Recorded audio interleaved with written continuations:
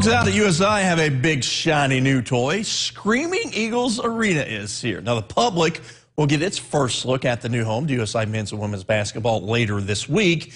USI alumni got a sneak peek tonight, and so did our Michael Gilbert. Here's his story.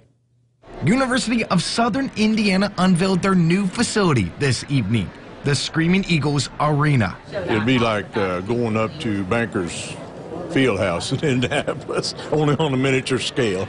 This place is state-of-the-art. It's a dream come true for a basketball coach, a basketball player, a basketball fan, anyone that lives in this community. It's an unbelievable facility. USI showed off the multi-purpose building. It has new locker rooms with names embroidered at the top. Plus, the arena offers 4,800 seats, and it's measured out to be 90,000 square feet. It's really surreal. It's unbelievable. I've been involved in the process and honestly the planning of this for a long time, but I haven't been in the building that much. We've tried to step back and let the construction crew do their job, and just walking in here tonight with a lot of the graphics up and the fixtures up, it was a wow moment. I'm just super excited about what all is going to happen this week and then in the future. Just everything's so brand new and huge, and I think that shows how much the school's growing. The Screaming Eagles Arena will host basketball and volleyball games, along with other events as well.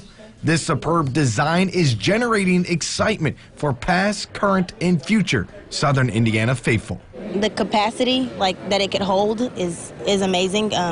It's a great space to have graduations going forward, and I'm glad that USI was able to expand and do something this amazing for the university. I'm just a proud USI alumni, and I'm glad that I graduated from here.